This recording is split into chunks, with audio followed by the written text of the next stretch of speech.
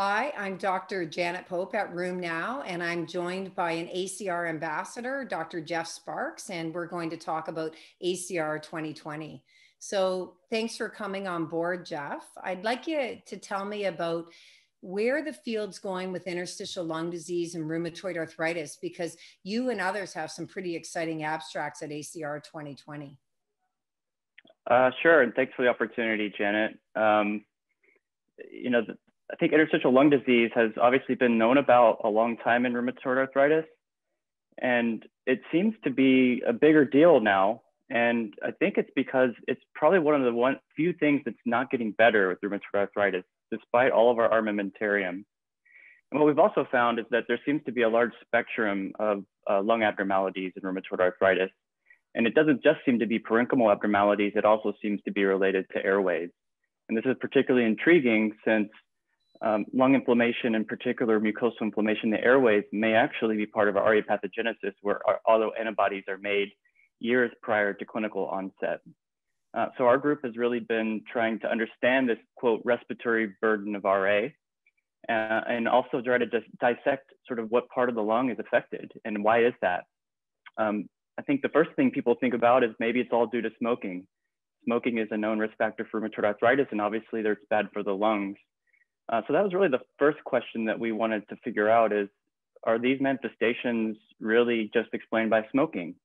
And what we found is certainly there's some explanation due to smoking, but there's really still a large part of rheumatoid arthritis lung disease that seems to be not related to that. And it's not just a parenchymal lung disease, it's also obstructive lung disease. So there's really a spectrum where patients might clinically act like they have COPD or asthma, and this could actually be a manifestation of RA. Certainly there's some patients that might have mild interstitial changes that aren't symptomatic, and we have to really work on trying to figure out who are the ones that progress to things that are clinically significant. So there's really a lot of work to do, and it's an exciting field. So one thing, it seems at this meeting that when you did a large study, you found, I think it was a few, 3 to 6%, depending on how you cut the data, of interstitial lung disease, more UIP. Can you tell me more about that study and what the take-home message might be? Sure. Well, we've been finding interstitial lung disease within our BRASS cohort here at Brigham and Women's Hospital. And then we've also been using other data sets. So within our BRASS cohort, we really do a lot of work to try to find, really granular detail about trying to find when our ILD develops and what the severity is. For this meeting, we've also branched out to looking in administrative claims databases, which obviously have advantages in numbers. And we recently validated an algorithm where we're able to look at the incidence and prevalence of RA-ILD throughout all of Medicare. Obviously, that's really the entire US over the age of 65. And what we found is that nearly 5% of patients with RA had what was validated as a clinically significant ILD. So this is not a rare issue. And that would be certainly up to my experience, that I think ILD is more common than that, but clinically relevant, probably 5%. And I think of it in, I realize you're going to prove me wrong in a second, but I always used to think of it in long-standing, strongly seropositive RF, ACPA, or both, a bit more common in men than women, and that in some people it's a long, long time, but certainly does lead to decompensation and death. So am I thinking about it the right way, or is it incident far earlier than what I'm suspecting? Well, I think that's what our group is trying to understand and shed some light on novel risk factors for rheumatoid arthritis. Certainly longstanding RA and older age and smoking were really the risk factors that have been known for several years. And maybe the epidemiology is changing. Again, it does seem like the prevalence of ILD is getting worse actually with calendar time. So I think this is really a good time to try to identify new risk factors. Some other abstracts have actually shown that this can happen pretty often within early RA. About half of ILD seems to occur within 2 years of clinical RA diagnosis. And then our group here at this meeting looked at other risk factors. We found that high disease activity, high CRP, high MD-HAC, obesity, and we also found that a threshold of smoking above 30 pack years really seemed to increase the risk of RA-ILD. So if you have an RA patient who's smoking, but they haven't hit that 30 pack year threshold, that's really the time to try to get them to quit smoking. Right. Never too late to quit, and never to, early is better, of course. And then I Mhm. think it leads to treatment. I know at ULAR and in some recent publications, it looks like, I think we can say that methotrexate does not cause or exacerbate ILD other than that acute bilateral pneumonitis, which is a different problem. However, when someone's on methotrexate and they have ILD and breakthrough, I realized we're not sure what to do. So there was an abstract someone had that abatacept looked like a reasonable treatment. Historically, we've thought of using rituximab, and less so we kind of think that the TNFs might be a problem. So shifting gears, I certainly can say that the ILD and RA is different looking than in systemic sclerosis. In systemic sclerosis, it's usually about 15% of patients where it's clinically relevant, about double that who really actually have it.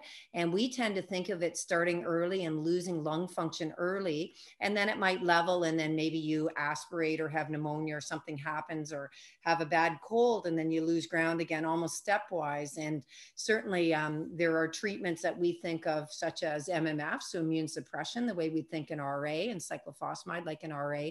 And then nintedanib has data both in significant ILD in systemic sclerosis, and then they did that other study in RA. So I think we're unraveling it, and I think your group and other groups are also saving serum where possible in the BRAS cohort for genes like that MUC gene and other things. So hopefully we will have a chance of unraveling more and treating our patients more effectively.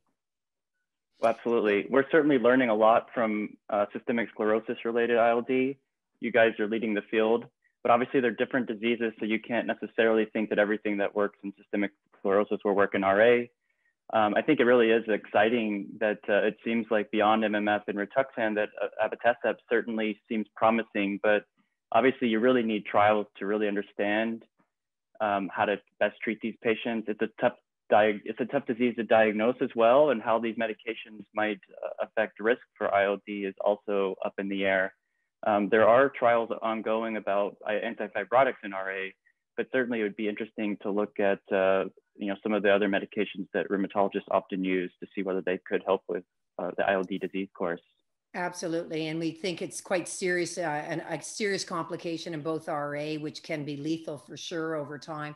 And in systemic sclerosis, we have an abstract looking at incident population based from a claims database, and in over 3,000 patients with systemic sclerosis in Ontario over about the last 10 years.